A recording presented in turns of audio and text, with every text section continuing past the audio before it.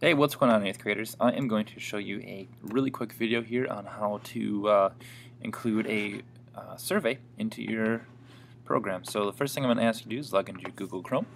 And so here's my drive right here all set up. The next thing I want you to have is another tab open that's for QR code generator. And to do this, you're just going to go to goqr.me, so goqr.me, and then your program code. And so this is my script here, or my program that I have my program coming in, and I'll show you how that works in a second. So the first thing, you're going to go to Google Drive, and in here you're going to go to New. Go down. You might have to click on More. It might be up here, but you're going to go to Google Forms, and this is what I use to build the surveys for a class. And so let's click real quick, require seamless login, and automatically collect students' response. The next thing, Untitled Form. This is the title of your survey. So let's call it Program Feedback. This is your survey builder screen right here. And so, like, again, this is the title, and then this is going to be the question. And so the first question I want is, what did you enjoy the most about my program? That is a paragraph text answer. I'm looking for more like a longer answer, and so I'm going to go paragraph text, required question, and then I'm going to add another question. So here I'm going to click on this arrow and click on paragraph text again. What are a few changes I could make to my program to make it more fun? These questions can be whatever you want, as long as you are collecting information about the success or engagement of your program. So what are a few changes I could make to my program to make it more fun? Again, paragraph text right there. You could ask another questions along the lines of, on a scale of 1 to 5, what's the likelihood you would want to play my app again? 5 being I want to play it right now, to 1 being not really that interested. You could ask, how likely are you to tell a friend about my app so they play it? Those are all questions that you could ask to get feedback on how you could improve it. So anyway, I have 2 questions. I'm going to ask that you have at least 4 questions to 7 questions max. At the bottom, when you're finally done, so again, required, and I think, did I make this one required? I did. Done, you're just going to click on done. So now my survey is done. Up here along the top, I can change my theme over here on the right to anything that you choose, really. Maybe I'm going to go with farm life.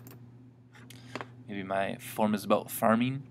Now, if I click on View Live Form, this is actually going to be what it looks like when people take my survey. And then from here, if I click on View Responses, these are all the responses that I'm going to get from my feedback. So I'm going to close this page, and I'm going to close this page. So this is my form. So it has a really long URL along the top. So what I'm going to do is I'm going to click it once to highlight the whole thing, right click, copy. I'm going to go to QR code generator. From here, I'm going to paste my response into this box here.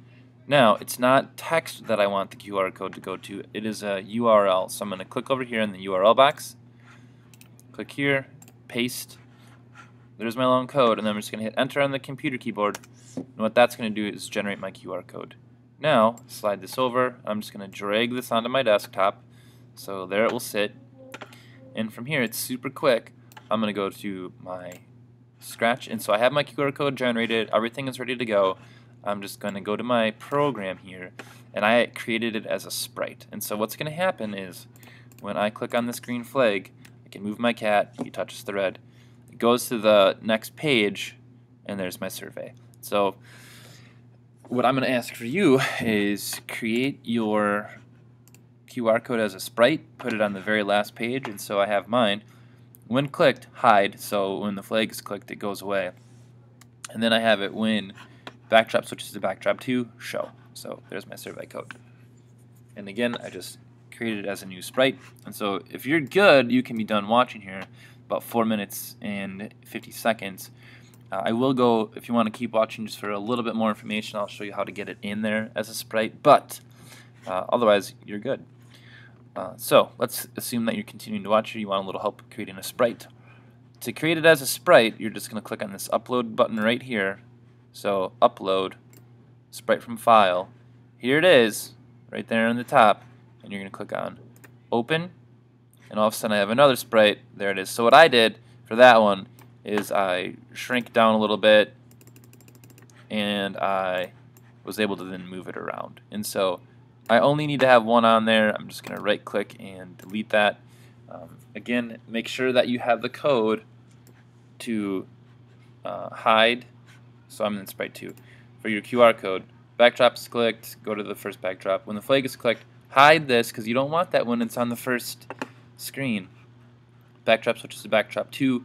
Whatever is your last backdrop, it could be backdrop 4, 6, 9, whatever is your last backdrop, that's where the QR code goes. So anyway, I hope that helps, and watch the video again if you need some more help.